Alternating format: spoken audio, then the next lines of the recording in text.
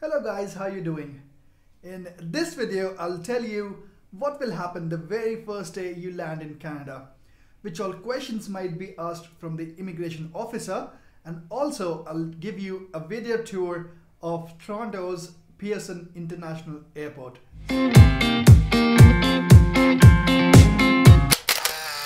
Okay, so when you're there in the flight looking down at the land of Canada, you'd be given the immigration form where you have to submit the basic details like the country where you're coming from, your flight number, your passport number, and the cost of the goods that you're carrying along with you, just to declare the duties as well. Just in case you do have any costly materials there in your baggage, just declare it, because just in case if you lose the bag, in that case, you lose your luggages, in that case they would refund you that amount, exactly that amount which you declared. Okay. Now, I've been told that this process has changed a bit lately. I'm not very sure of it, but what happens now is that as soon as you land in the airport, you land at the airport rather, what you get to see is the few kiosks, actually many kiosks, just like the ATM machines. What will happen over there is that you have to scan your passport and the machine will take your photograph, and after that you have to give all the same details which you were supposed to give in that immigration form manually through your hand. So this is more of an automated process now. Now when you complete all that processings, after that what will happen is you have to go there to the immigration officer. This is the first level of immigration minded.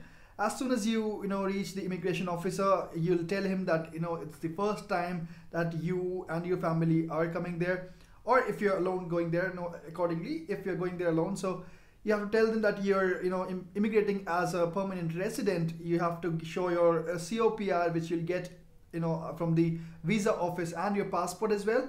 Then they will direct you to a second level of immigration. Now this immigration lane will be only for the permanent residents who are coming there. It might depend from time to time. It might be possible that your flight has got many immigrants actually who are coming there for the first time. So in that case, that queue might actually be long as well. What happened in my time, it took around 15 to 20 minutes the waiting time, and then after that I reached the immigration officer, minded the second immigration officer. Okay. Now what will happen here is that you would be asked a certain number of questions, not any certain as such, but yes, you'd be asked a few questions.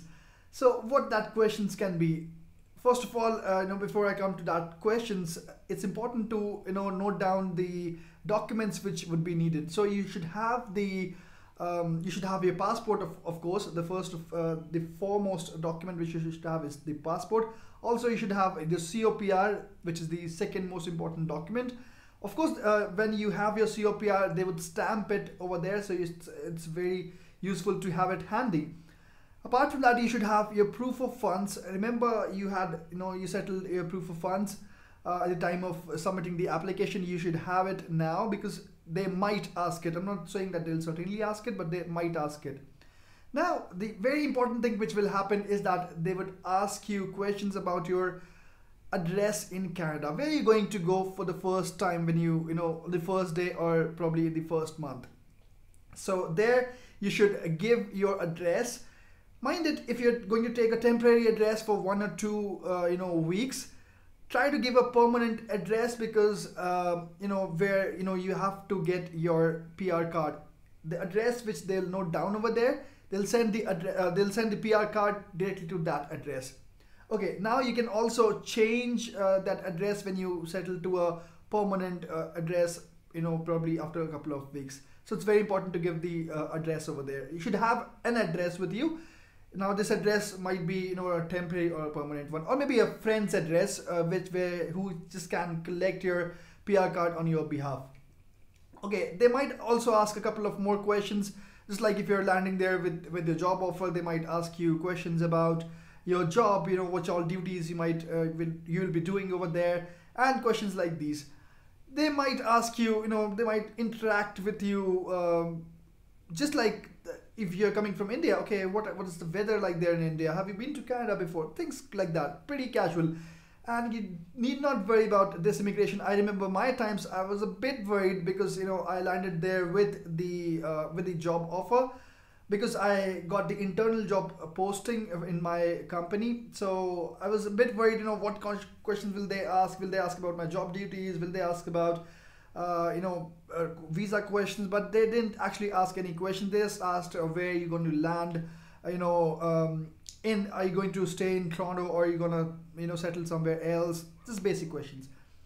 Okay, as soon as you're done with the formalities for your immigration with the immigration officer, you move on to the next desk. This is about the SIN number.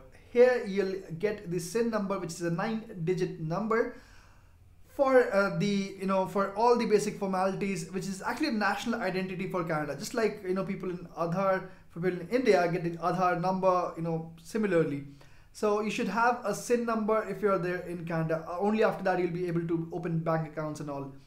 Okay, so the SIN number, probably if there are not many people, you'll get it in 5-10 minutes, but there are, generally there are queues for that. So it might take some time for you to get the SIN number. So just take 30 to 40 minutes for the SIN number.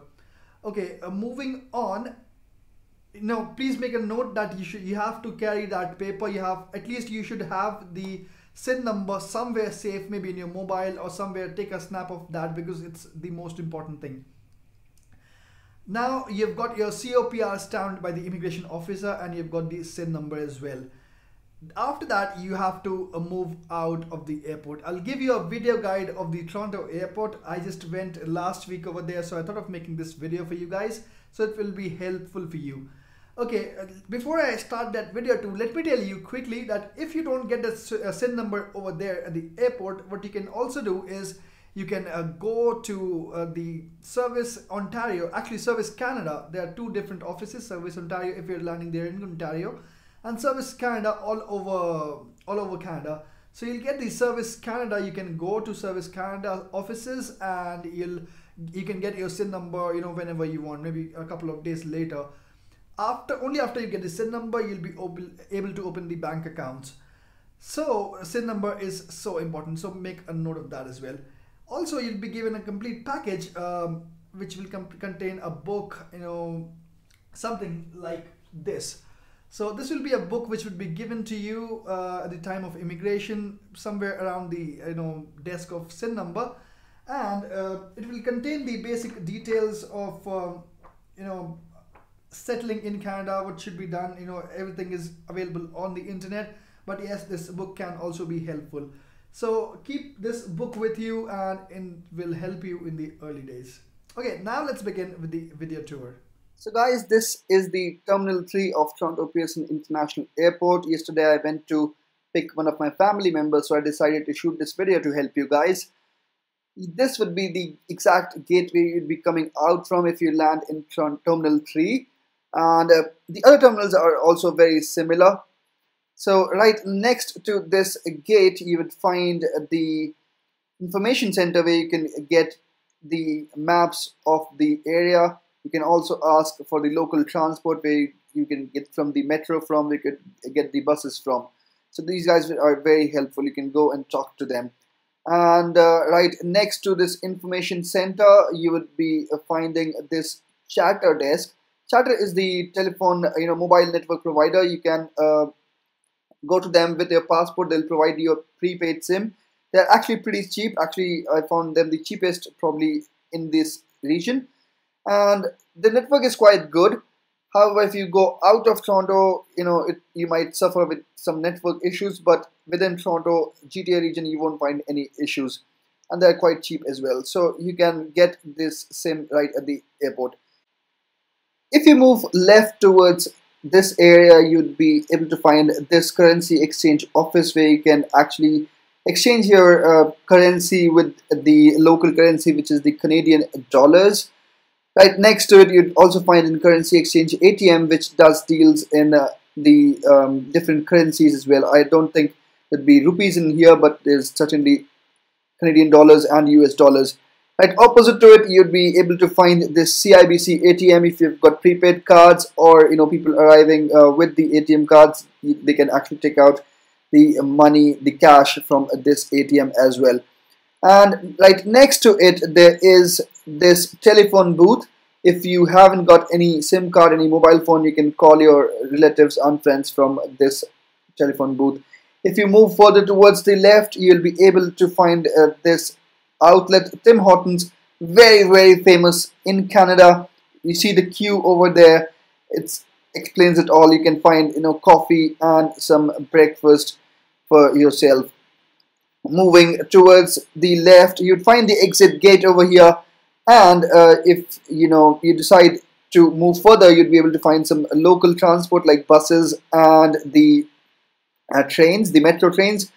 Let's go out and check out where you can find the cabs and taxis from. So if you just go out and take a left, you'll be able to find the prepaid taxis over here, and obviously you can book them earlier, or you can book them from the international airport itself. So you can go to the Toronto GTA region wherever you decide to go. So guys, thank you so much for watching this video. This was all I wanted to explain to you. This will be the first day you arrive in Toronto. Thank you.